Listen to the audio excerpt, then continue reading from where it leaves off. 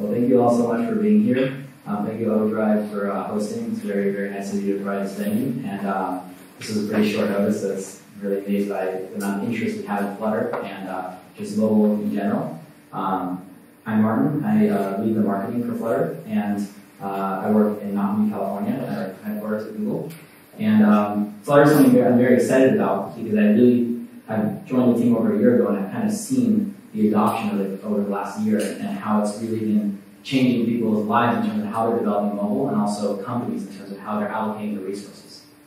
So today I wasn't really sure what mix we have in the audience. So I first was just very curious. Who here has already heard of Flutter? I assume most of you. Great. Who here has actually already built an app with Flutter? Okay.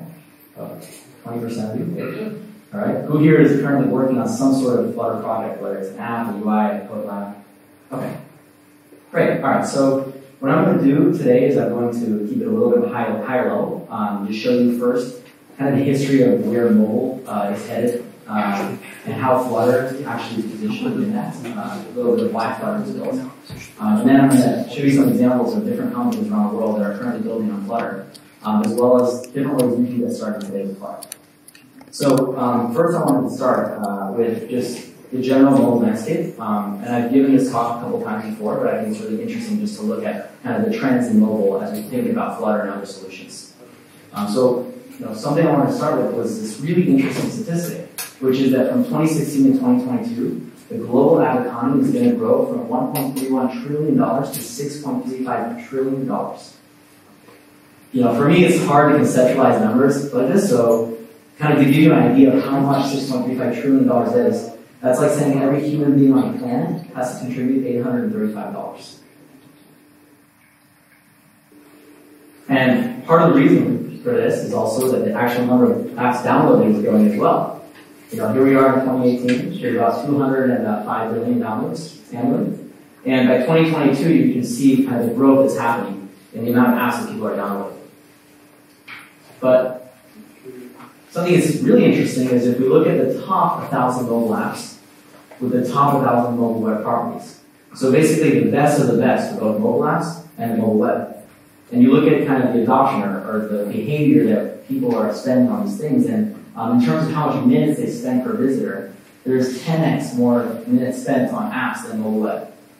You probably all know this. Obviously, mobile. As I walked around Paris today, I saw so many signs about download our app or billboards. I was in London before this, and every the tube just every other sign is about mobile, right? So obviously, it's important.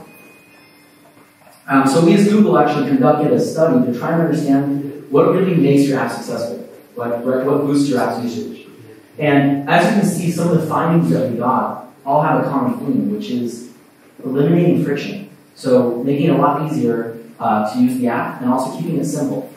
I used to develop a couple apps, and when I was sketching them out, I thought, let's add 5 tabs at the bottom, 2 settings pages, and then we're like, wait a minute, why make it so complex? It's a lot harder for users. And so, making it clean and having an easier user path is something to see. Also, something that's interesting is this one.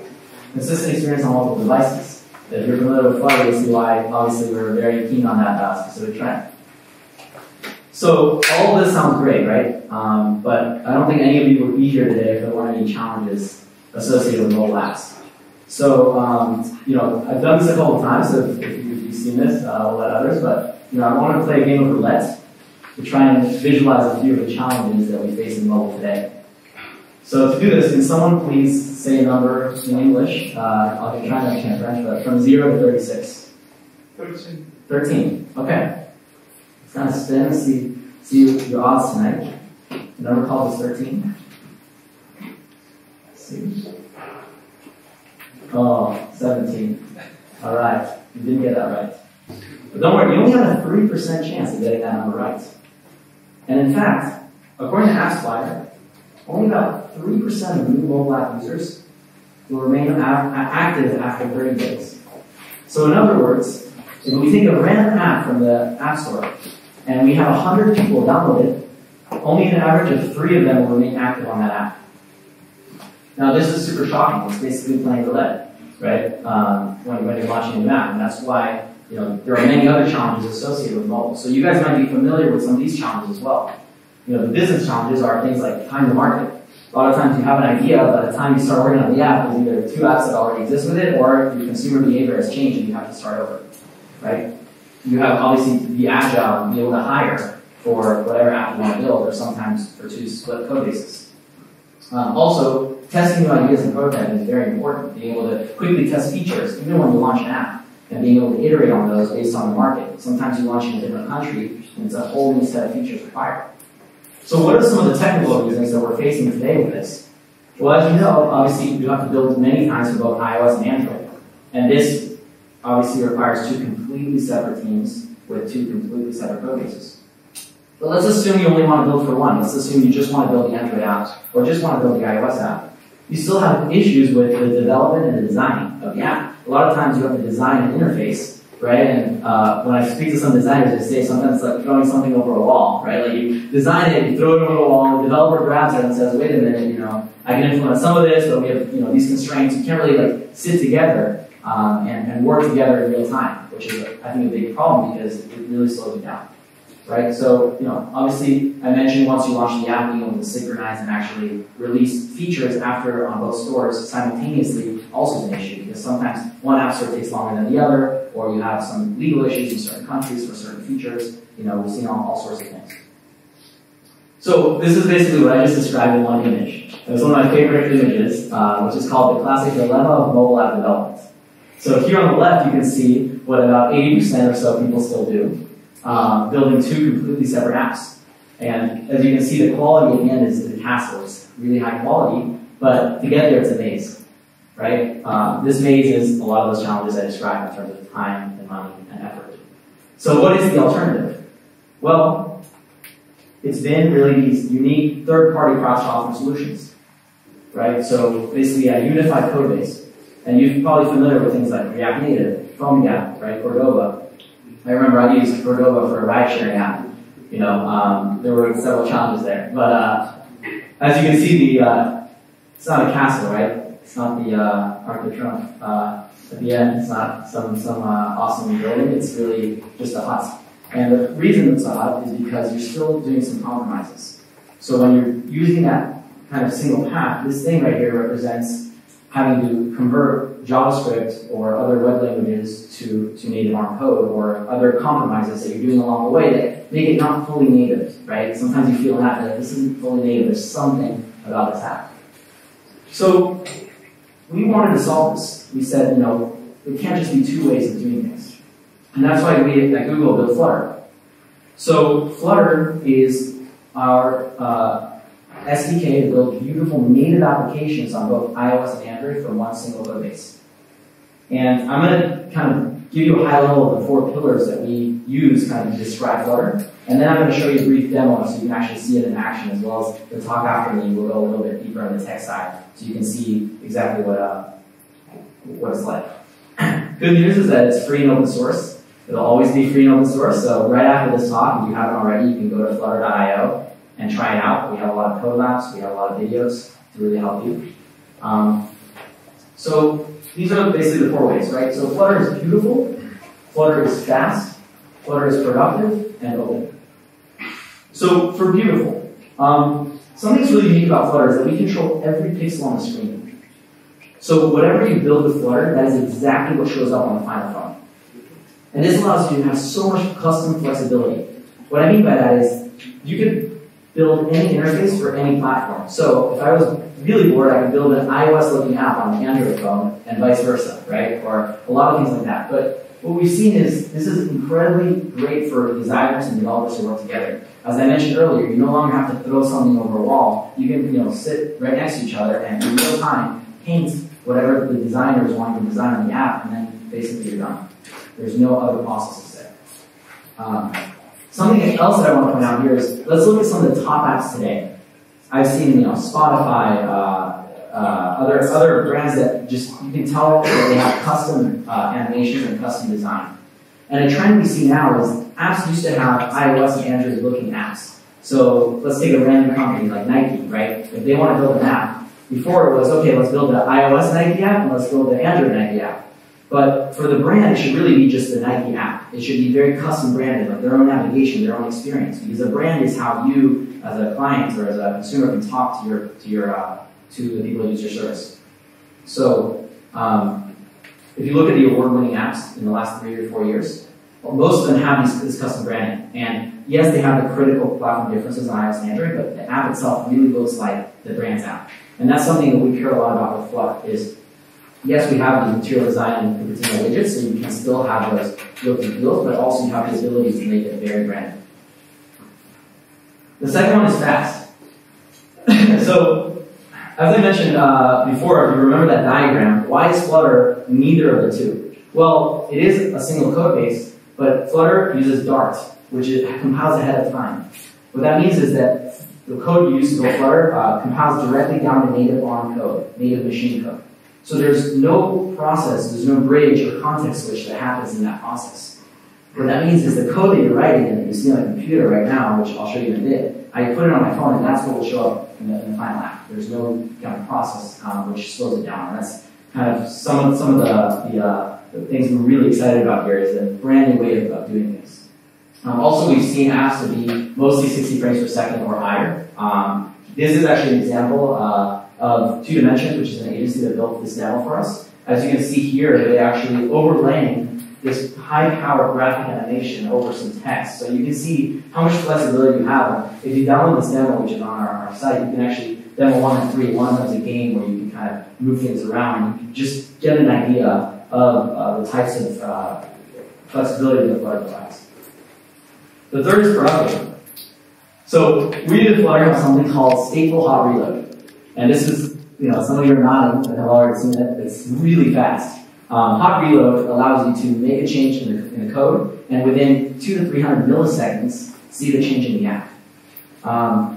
This has really changed the game because, for developers, there's all these GIFs and things I see online where, they're grabbing coffee or doing something and like, no, app's compiling, right? It's okay. I'm still working, right? The problem with hot reload is you can no longer do that because by the time you press the hot reload button, it's already changed, but it really allows you to paint an app to life, right? And, I was, again, this morning at some of the museums here and you see these paintings and obviously you're doing it at a time. Why can't apps be like that? Why can't you just write code and immediately see it and not have to deal with, oh, let's move that pixel to the left. Okay, let's wait 3 more minutes. Right?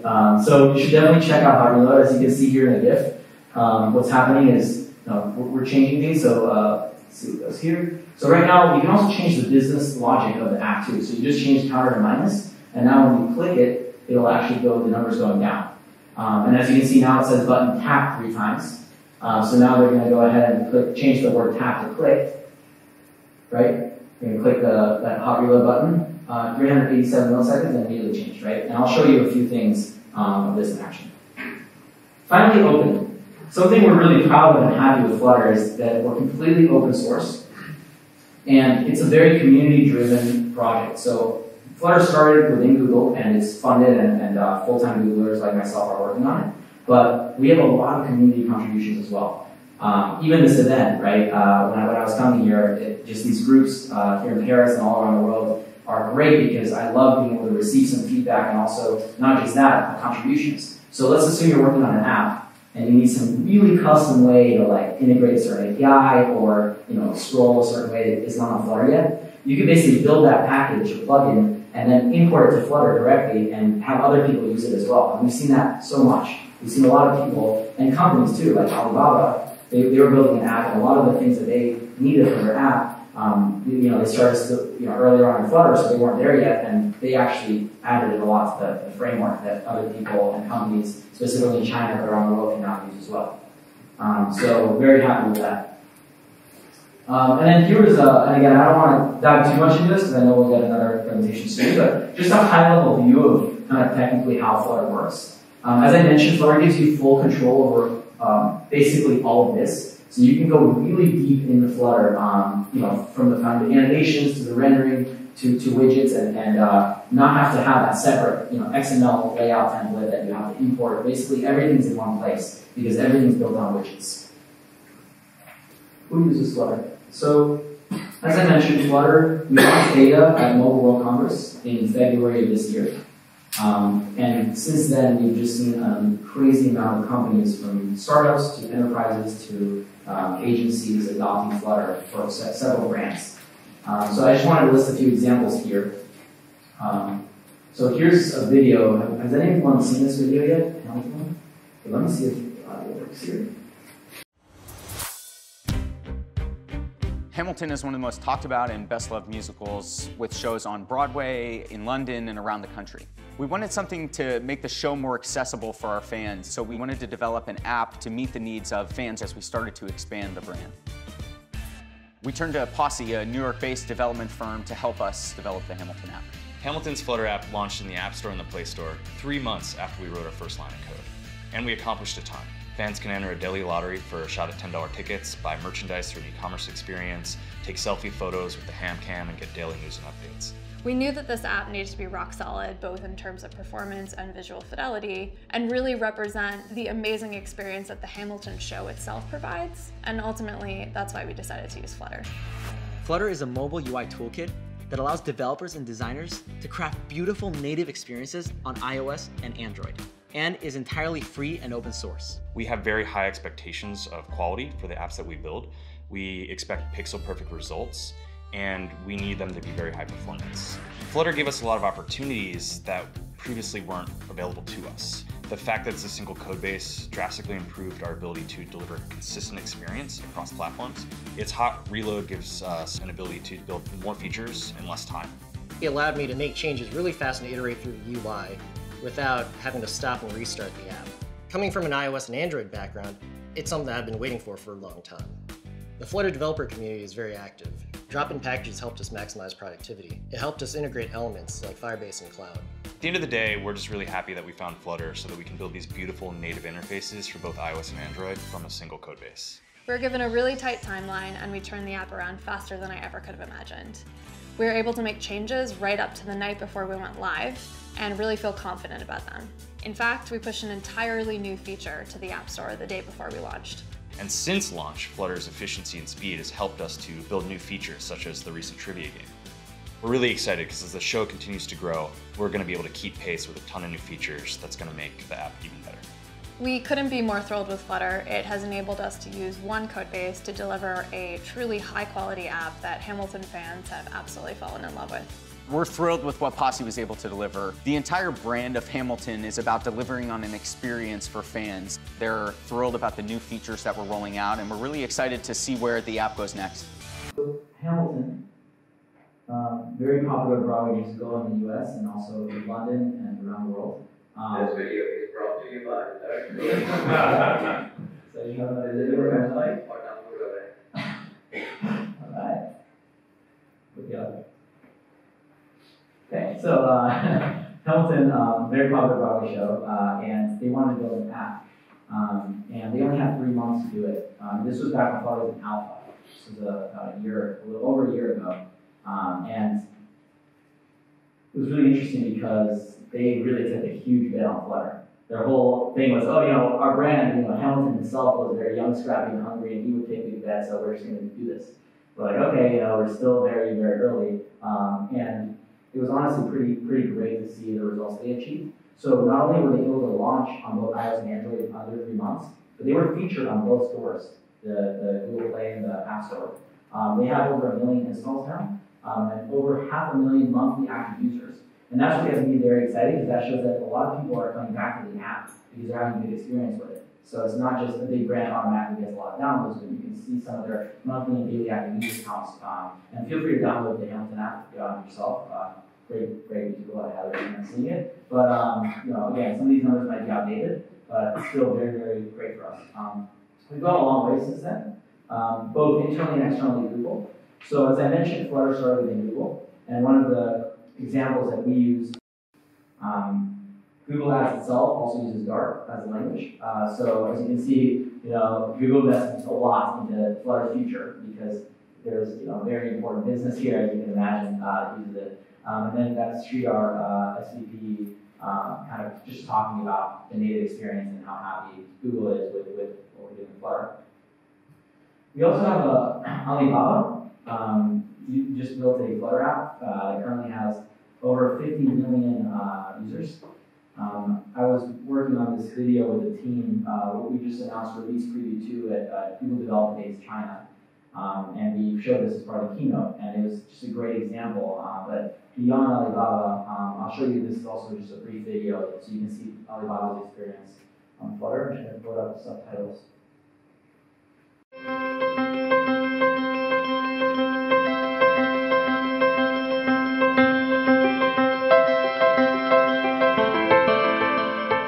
阿里巴巴集团的使命是让天下没有难做的生意。目前，闲鱼超2亿用户中，已有5000万用户使用 Flutter。闲鱼致力于打造无闲置社会，把全新的生活方式和理念带给年轻人。比如说，有一位铲屎官想出售宠物用品，希望能够快速发布抓人眼球的商品信息。当有用户有购买需求时，只需清除屏幕即可。我们常在思考，如何构建易于操作的应用，如何确保应用画面精美、加载迅速，如何让更多用户使用我们的应用。更重要的是，如何早日实现以上目标。因此，我们开始寻找解决方案，并了解到 Google 的 Flutter 高帧率流畅的 UI， 让我们马上对 Flutter 所创造的用户体验产生了浓厚的兴趣。但更重要的是，其带来的开发效率提升效果非常惊人。每一位开发人员都知道，为了覆盖最大量的用户，需要同时为 iOS 和安卓开发应用，这意味着必须同时维护2个不同的代码库，这不可避免地拖慢了研发进度。然而 Flutter 让我们只需要使用单个代码库，这使得应用维护更加简单高效。如此说来 ，Flutter 似乎是一个很好的选择，所以我们决定试一试。我们选择增量的开发 Flutter 功能，并将其集成到已经存在的应用中。目前，商品详情页作为闲鱼最复杂、最重要、用户访问最为频繁的部分，已经通过 Flutter 单个代码库同时运行在安卓和 iOS 平台上。在过去的几个月里， Flutter 已经为我们提供了很多助力。它速度极快，因为它是一个纯原生应用程序。它丰富而富有表现力的 UI 组件，使得我们可以轻松创建优美的 UI。而且，它显著降低了我们实现新功能所需的工作量。现在，我们能够高效地为多平台创建应用程序。商品发布页作为闲鱼 App 的一个重要部分，刚在本月完成了基于 Flutter 的发布。我们也非常期待接下来在阿里巴巴的闲鱼使用 Flutter 构建越来越多的功能。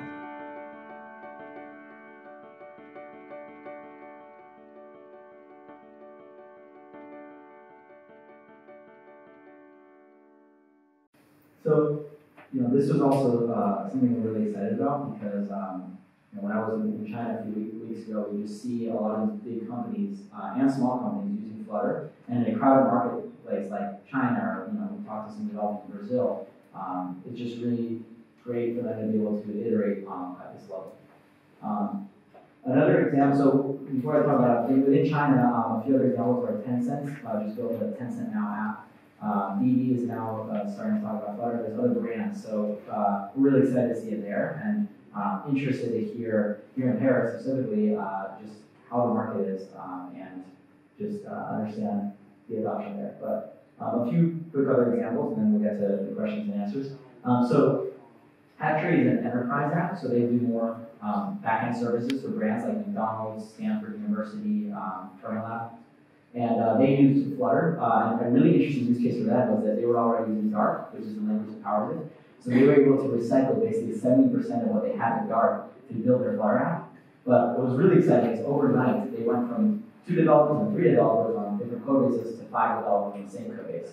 So that made it incredibly fast. They 3x the bandwidth that they had, and that's what we're seeing with Flutter now. People are hiring developers that are just good coders in general, and they can usually onboard to Dart within 2 or 3 weeks because Dart as a language is very similar to other object-oriented languages. So once you understand some of the differences, it becomes pretty quick to learn it. So we've seen a lot of efficiencies in terms of just having that one code base for everything. And finally, I'll just list a few more examples. So Reflectly is a meditation app. that was featured as one of the top 10 meditation apps in the iOS store, and they have a very iOS look and feel. So if you want a good example of what's a Flutter app that looks a lot like an iOS or Cupertino, you should definitely check out Reflectly. Birch is a finance app in the US. And finally, Abbey Road Studios actually just built a brand new app for all of their artists to use to record and share music called Topline with Flutter.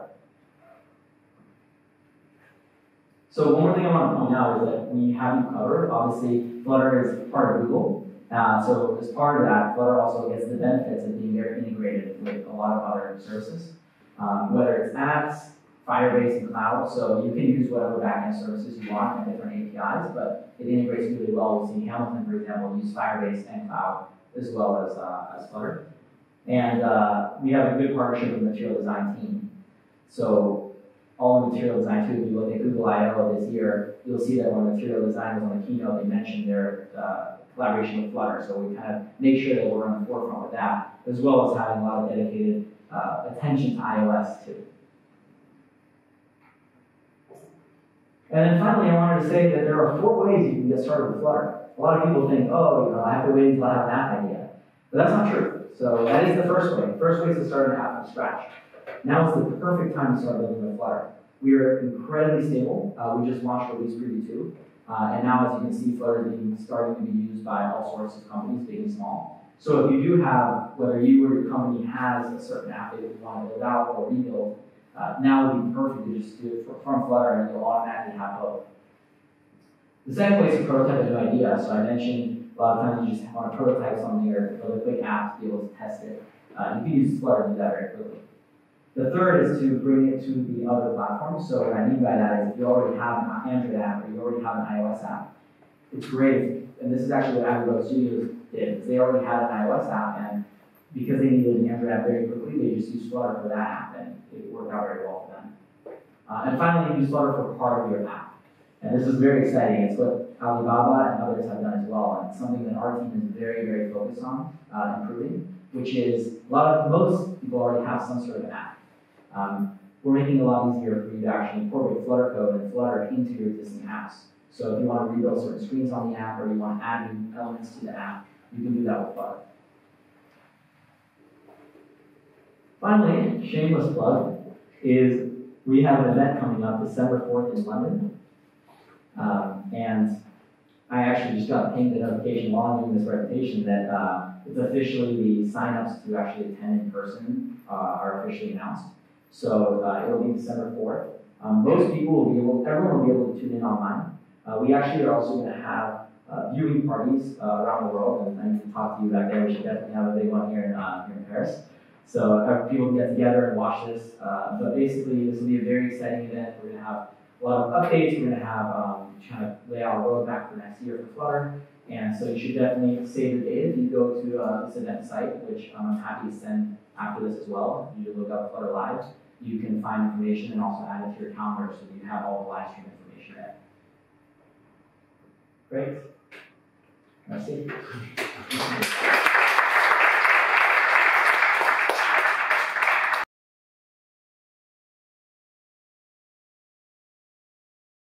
Yeah, so, and I'm sure you can ask some of these, but basically, all the platform differences, as I mentioned, I actually had a GIF that I didn't show, but the team basically builds in all these platform dependencies, so whether it's scrolling, navigation, horizontal views that are different on iOS and Android, and incorporates that with Flutter, so you don't have to specify, on iOS do this behavior, on Android do this behavior. It's already built in. You can go into that layer if you wanted to actually say, hey, I wanted to have this specific behavior on each platform, but a lot of things like navigation, scrolling, so for an iOS you get the bounce, and on Android you get the grayscale, that stuff is already built in naturally. There's actually a funny story for that. So the Flutter team needed to figure out how do we make sure that the scrolling for iOS is exactly the same as an iOS app. So we took a high-powered camera and recorded in incredibly slow motion a scrolling of an app, And then we kind of, got an algorithm, popped it in an equation, and out popped a polynomial. And it basically replicated the exact behavior of scrolling to the point where we saw Flutter apps just scrolling like so smoothly. Sometimes it was even less laggy than certain other apps on iOS. So the team is very meticulous on these platform dependencies because it's one of those situations where if it's right, no one notices, but if it's wrong, everyone notices.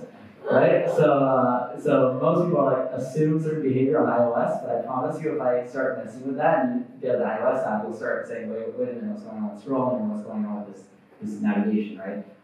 Another fun experiment we did is we built an app that perfectly looks like an iOS app for that Android phone and perfectly looks like an Android. And in fact, you could if you download our Flutter Gallery app, you can actually toggle on any device. On an Android, you can toggle between iOS and Android versions, so you can see both versions running regardless of the phone. But to answer your question is, yes, the team cares a lot about these nuances, so most of them are already built in.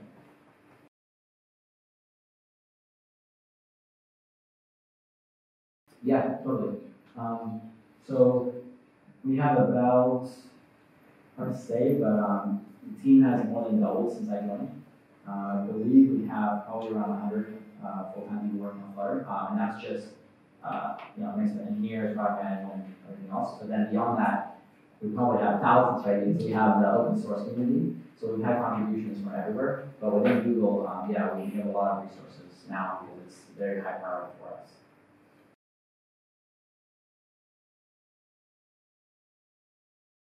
Good question. So, as you know, Flutter right now, the main focus is just these 2D, performance apps for iOS and Android. So the team is very focused on, shipping other priorities.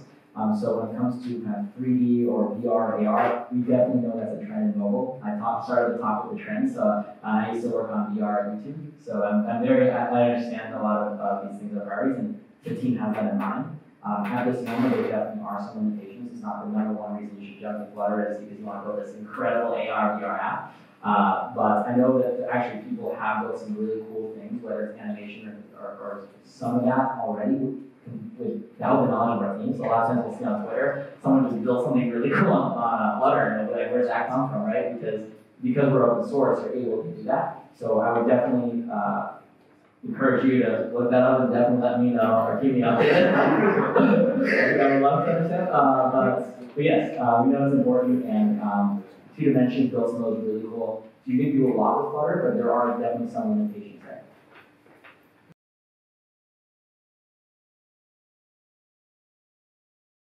Yeah, right now, no, but Dart, the language, it is a web language as well, so there's Angular Dart, but that does not mean that in the short term it won't be. It's probably known that Fuchsia is an operating system that Google is building, and they use Flutter as well, and Fuchsia is going to go beyond mobile, so thank you all for your time. Appreciate it.